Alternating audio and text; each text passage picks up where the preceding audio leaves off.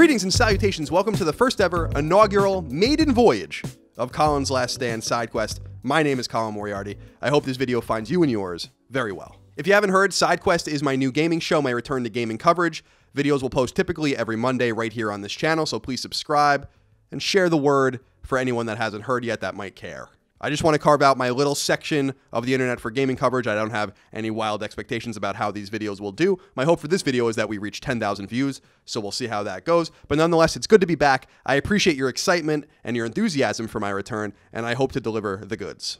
If you're an original Colin's Last Stand fan, by the way, that channel still exists. It will still get videos on Thursdays after Thanksgiving, beginning after Thanksgiving, so once a week over there. And I do want to point you to a contest I'm holding over there on the original CLS. There's a video there for a $5,000 giveaway I'm doing. I'm giving up to $500 each to 10 college students to help pay for a semester's worth of books. This is particularly for poli-sci and history majors, so if you are one of those majors or you know a major that needs some financial help, I want to help them. So direct them to that video, enter in the contest, and see if you win.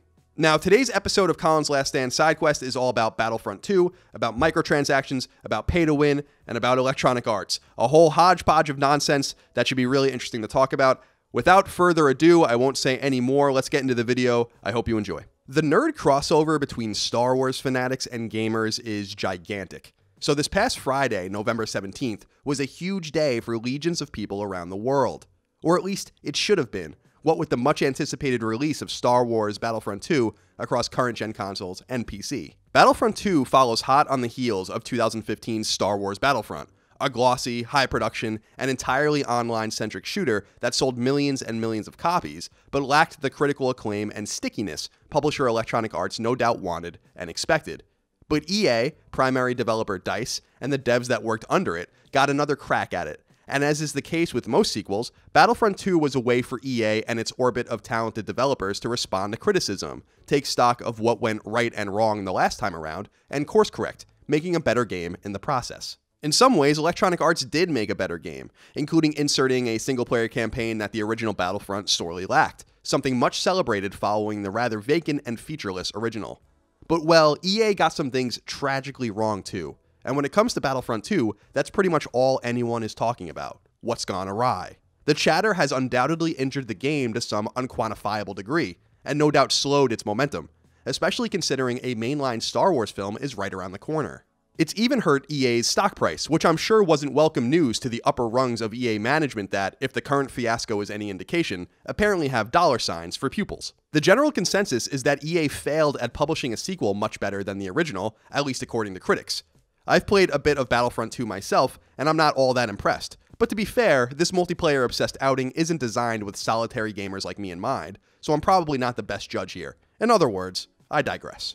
As you likely already know, Battlefront 2's issues revolve around dreaded microtransactions. For years, a hot-button topic among games consumers, yet something that simply won't go away no matter how hard we wish it were so. But in reality, these microtransactions are a symbol for something deeper seething underneath the surface. Because the style and substance of the microtransactions that were originally supposed to be present in Battlefront 2 at launch are balance-breaking and predatory. Two things microtransactions, must they exist at all, should never, ever be. Cosmetic? Fine. Something that's already easily attainable through in-game actions? Fine. Something that blows to smithereens the entire delicate balance of the experience though, busting it for the majority that won't pony up extra funds?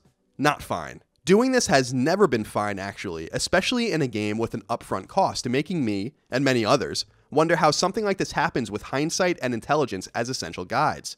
How does a publisher the size of Electronic Arts, with so much experience and so much institutional knowledge, fumble so badly with a game so incredibly important, a game that could have been, and still will be, a massive cash cow for the publisher? When is enough enough, and when is something too much?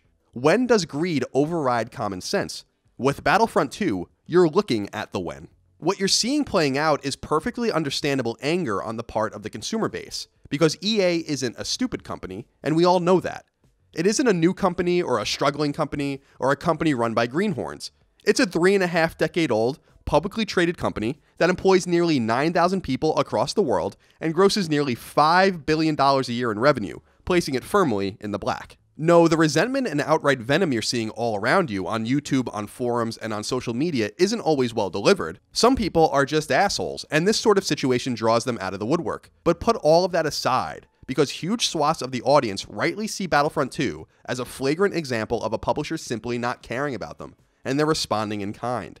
It's a prime example of a publisher taking its players for granted, turning them into dollar-churning machines, instead of people playing a game they're supposed to be having fun with. This is what happens when a publisher thinks it can wring its consumers dry and ruin an experience in the process, all in the pursuit of cash well in excess of the $60 entry fee.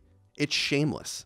Not only did EA hang an unnecessary anchor around the neck of its marquee fall 2017 title, but it betrayed the trust of its customers, chased pennies at the cost of the user experience, and eroded even further the already damaged relationship between itself and its players. It did all of this with a game that really means something to a whole bunch of people, with perhaps the ultimate license in all of entertainment. EA didn't seem to take into account player happiness, competitive balance, or just about anything outside of money.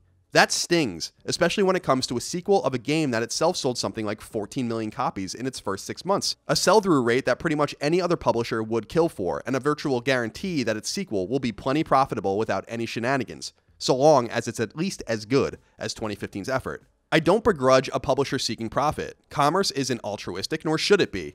I simply question the thought process behind and the intentions of decisions made surrounding a game that was already going to mint money without all of the obnoxious bells and whistles that no one except accountants and shareholders ever asked for. Why does Electronic Arts insist on playing the role of clueless heel when it can do so much better? Why are bean counters clearly making decisions game designers should be making? EA has responded to negative player feedback by making drastic changes, but its responses seem to indicate that it never even considered, after all that goes into making and publishing a AAA game, that pushback could occur based on its inclusion of microtransactions that are the very definition of pay to win. Pay to win is gaming's kryptonite, especially when said game already costs $60 to begin with. Battlefront 2 isn't free to play, or even priced at a budget. Developing and publishing it isn't a huge risk for EA at all. It's a Star Wars game. It's going to make tons of money, especially in this Star Wars hungry climate. But money isn't the only currency at play here. Time is too. Before drastically lowering the in-game price of unlockable character skills and the like, which was before EA opted to temporarily get rid of microtransactions altogether until further notice, people were tabulating how long it would organically take to unlock more powerful loadouts and heroes, and the numbers were insane. Dozens of hours to unlock Darth Vader, or you can just pay a little extra money and run around the map causing all the mayhem you want. Small wonder the potential player base freaked out, to the point that a post on EA's subreddit from a community manager is the most downvoted post in Reddit history, with, as I'm writing this script, nearly 700,000 downvotes.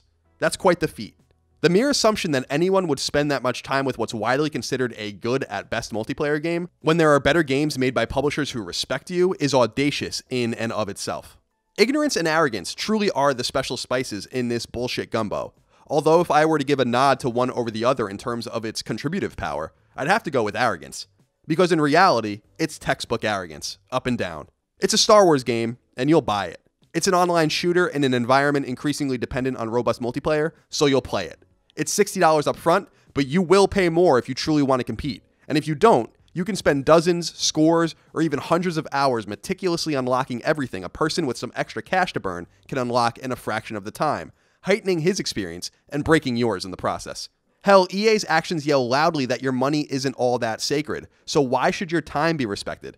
It's incredible presumptuousness, but it all backfired. Now, EA finds itself staring headlong into the end of a double-barrel shotgun of value and competition. And that's where, for me, this all gets really interesting, because EA has finally learned that it's not going to just flash Star Wars on your screen and get you to shut up and eat what they're serving you. For that alone, this is a massively important moment, where the masses spoke loudly with their voices and their wallets, and they won. Value and competition are both beautiful and essential components of a market economy, and EA is losing on both fronts. There's better value all around you in gaming. There are plenty of games that cost $60 and give you a robust, lasting online experience without a publisher holding its hand out in desperation, hoping some more coins fall into its grasp. And competition? That really strikes at the heart of all of this, doesn't it? Let's be honest. The fact that EA is behind this is a major driver of that seething anger I mentioned earlier. And while I would never condone personal attacks or vitriol directed at anyone, I know that EA elicits crazy responses in people because they never seem to really get it right or learn from their mistakes. That's why when I read that EA only eliminated microtransactions because Disney asked it to, I wasn't even remotely surprised. That 700,000 vote downvoted to oblivion post, that wasn't good enough for EA. It took Star Wars Disney overlords to get them to break down and make serious changes. Oh, and adding insult to injury, EA told its investors that a lack of microtransactions wouldn't even materially affect the game's profitability. Are you fucking kidding me? Electronic Arts has done little to earn the respect of its customers, especially in recent years. It annualizes games that don't need to be annualized and asks you to pay $60 a year for a few extra minor features and a roster update, while it drives its sports developers to turn games around in literally 9 or 10 months. It locks down licenses like the NFL, freezes other publishers out entirely, and delivers whatever it wants as a result. And when it has to compete, like it does with the NBA license, it fails dramatically. It cannibalizes its own games, like Battlefield 1 did to Titanfall 2 just a year ago, instead of cleverly and deliberately releasing its wares, showing care and fostering both communities, instead of trying to 1-2 punch Call of Duty and Activision for no reason at all. It cancels eagerly anticipated single-player experiences made by world-renowned developers, but invests heavily into the same old multiplayer and mobile realms that show little innovation and exist only to separate you from your money. And it beheads studios that don't deliver on whatever goals it's trying to achieve that day. Do you think if Bethesda or even Ubisoft published Battlefront 2, that people would be this mad? Don't fool yourself. This is territory only EA and perhaps Activision could ever occupy, and it's because their respective maddening behavior never truly changes. EA has a reputation because it has earned a reputation. Battlefront 2 and the maelstrom that surrounds it is beautifully emblematic of that reputation. Through this lens, what's happening with Battlefront 2 is barely a surprise. EA, its developers, and its partners have made so many good games over the years, but it can barely keep its head above water in the all-important optical game, because the good barely outweighs the bad. It's an incredible sight to behold. When I was reading around and researching in anticipation of this episode of SideQuest, I came across the strangest and most curious tweet from Jade Raymond, one that puts a nice bow on this entire ordeal. You remember Jade, right?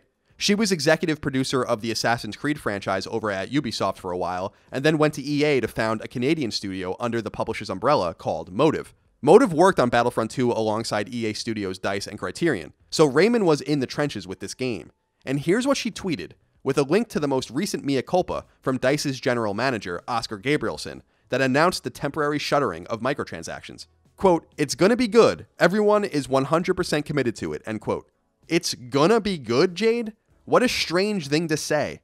It's basically an admission that, now that the game is out, it's not good. But don't worry, everyone. After launching a subpar game weighed down by abject nonsense, everyone's committed to making it good now. Okay, then. It's too bad your money has already been spent on something not very good. No takebacks. What would AAA Star Wars games look like outside of Electronic Arts' bizarre ecosystem? Sadly, you're not going to find out anytime soon. Making games isn't easy, and it isn't cheap. I know way too many developers, and I've been privy to way too many stories of the ups and downs of way too many games, to give anything but the absolute benefit of the doubt to those who toil away on the games we love, often for years at a time, and often sacrificing health, family, and friends in the process. This is hard, expensive work. Battlefront 2 was made in about 2 years, which is a very short incubation period for a game of its size, scope, and reach for caliber, and it spanned 3 studios, plus plenty of contractors, has a massive marketing budget, and all the rest. I have no doubt that, on the developer level, everyone did the best they could in the short time allotted, and EA likely left no expenses unfilled in pursuit of a grandiose sequel. But they couldn't get out of their own way. The results speak for themselves. I don't blame DICE or Motive or Criterion for all of this. I blame their publisher. EA is a magnet to drama of its own creation. It would be funny if it wasn't all so sad. So that's it for Colin's Last Stand SideQuest, the original episode. I hope you enjoyed it. Please let me know what you think in the comments below. Thumb up the video if you liked it. Thumb it down if you don't. Share it with friends and family. And really keep giving me that feedback, because as was the case with CLS and with Fireside Chats, I suspect SideQuest is going to change dramatically based on your feedback. So I want to read it. I am reading your feedback. I need it. I want it. Please let it flow. Let it flow like... well, I don't know. I don't know what to let it flow like. And also, please remember to support me on Patreon at patreon.com/ColinsLastStand, which covers CLS, SideQuest, and Fireside Chats. So if you like one or more of those shows, that might be a good place for you to show your support. As I don't have an MCN, I don't have an MCN selling ads on my behalf. I have no baked-in ads, no activations, nothing of the kind. Just Patreon, merch, which you can also buy at declarationclothing.com, and I'm running YouTube ads because apparently it helps me algorithmically, and God knows many of these SideQuest videos are going to be claimed by other publishers anyway, since I'm going to be using their footage, so we might as well just let loose. I hope you and yours have a fantastic Thanksgiving. Stay well, eat lots of food, watch football, sleep a lot, enjoy, play some games, and I will see you next time for SideQuest. Keep on gaming?